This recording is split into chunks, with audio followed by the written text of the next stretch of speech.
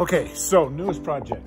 A friend brought this in yesterday. It's actually his trailer. This is where I'm working at, so it's his yard, it's his trailer, and we have a problem.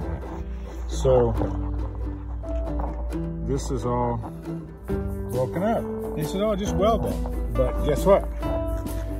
Here's where we really got into some trouble, because all of those cross members clear across there are also broken up. So we're gonna do a little grinding, do a little welding.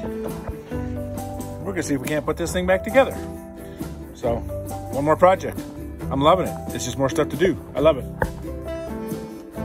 All right, so one other little project I'm gonna do here so I can get this trailer out of my way. We're going to fix that. And by the way, I know this may look like I probably welded it, but I didn't. So, I'm going to fix it though. Because I've got a welder here and I got all this fun equipment, and I'm gonna get this sucker out of my way because this is ridiculous. So basically I gotta bring my welder and stuff out through there, then I gotta come around here, gotta go around all that. So I'm just gonna eliminate it. Fix it, put it away, call it good, okay? Okay, to start with, we're going to go ahead and use the plasma cutter. We're going to cut some of this weld off because I didn't really want to use the torch to start out with. I just wanted to use the plasma cutter.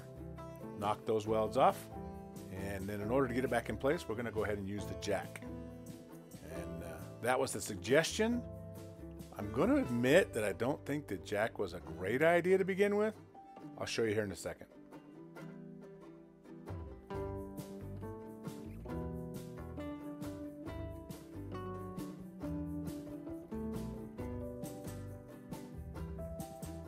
So here comes the genius in me. This is where I really show my intelligence. I bring a nylon strap to a fire party. Nylon and fire? You think that one through, buddy? Apparently I didn't. Yeah. I'll explain that one at the end here in a second, but I did finally get it kind of handled. Amazingly enough, that strap, when I'm finished here, does not bust me in the face.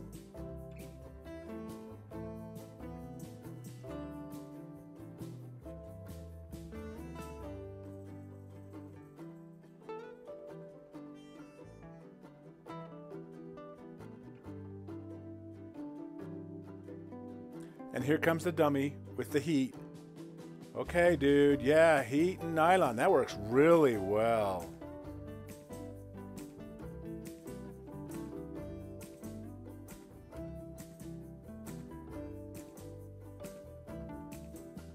So if that didn't do the job, let's go get the hot wrench.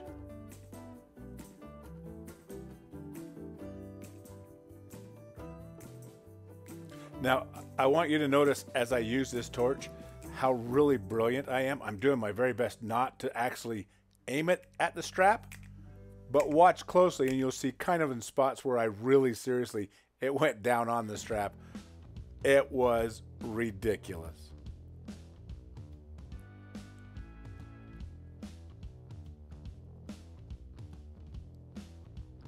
Like right here.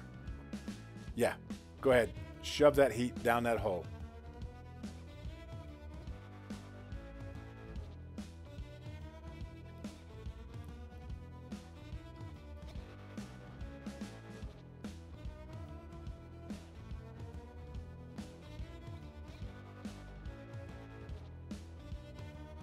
All right, admittedly, I found out that the strap was not going to do what I wanted to do. So we're going to go back to the jack, like the original process we thought about. This time I'm going to change positions, and I'm only going to fight this jack about 15 dozen times before I finally get it to work. But it's going to do a lot better job than the strap was ever going to do.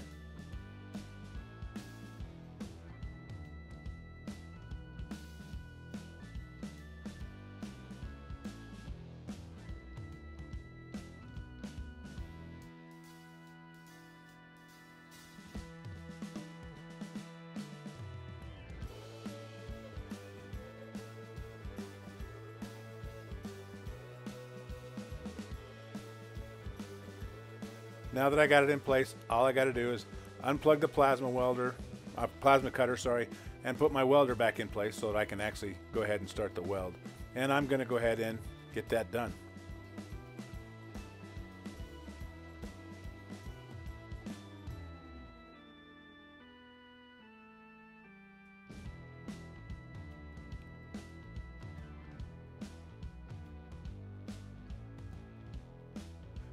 Another genius move here on the part of the welder here, who doesn't seem to really, have a whole lot of real experience. All right, I do. But I didn't want to change to a shielded wire, like a flux cord wire.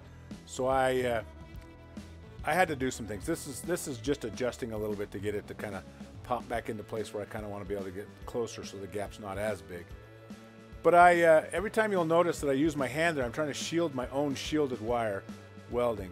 So I'm trying to keep the gas in place because I can see where it's kind of starting to bubble a little like it doesn't have it. So you'll notice right here, coming up right here, you'll notice me stick my hand down, and it's to try and keep that gas in place.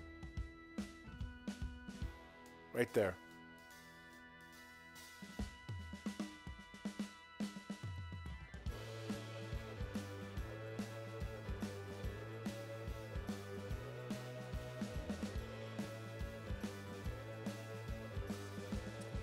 Looks like I may have had some success after all. Didn't burn it, didn't make it stick together on the inside. We're good to go.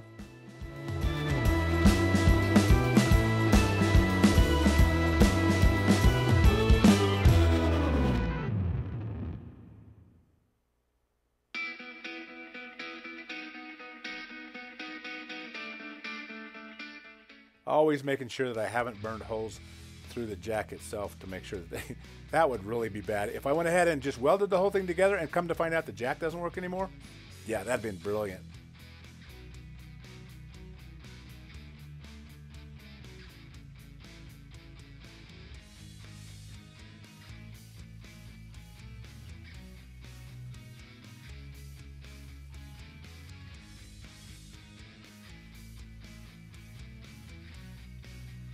Finishing touches.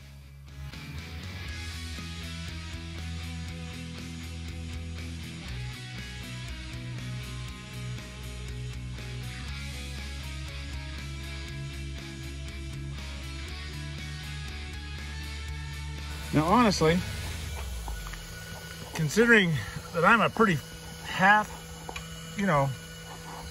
welder, that actually doesn't look too bad. You can see that my gas is blowing away a little bit. I got a little bit of a crust on there.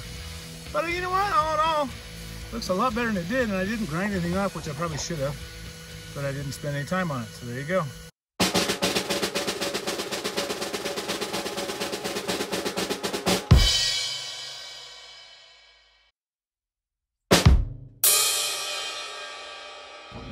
Okay, well, we were able to make some repairs. Very, very tricky. My welds are not the best, but I am telling you, it was hard to get that stuff cleaned up. So we did get that repaired. Now I've only got a little bit of a problem up here on top, in that I got a gap. I somehow have built myself in a little bit of a gap. So, not exactly sure what we're gonna do here. We're gonna look around, see if I can find some weight, something heavy enough to push down on it, see if I can't clean up some of that gap, because it's probably more than I really want to have.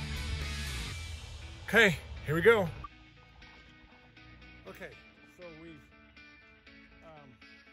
done both sides. You can't see there, but you can see we've done both sides. Okay. Put some sort of a weld back on them. Oh, I need to do that side right there. And then we're going to make one of these little bad boys for this little bad boy right here. So yeah, to kind of make it do its thing. So one more little project. One more project got going on. We'll do that next. I'll hit that weld over there, and then we're done. So I like that. Zipped it up. Thanks for watching. Be sure to hit the like and subscribe button.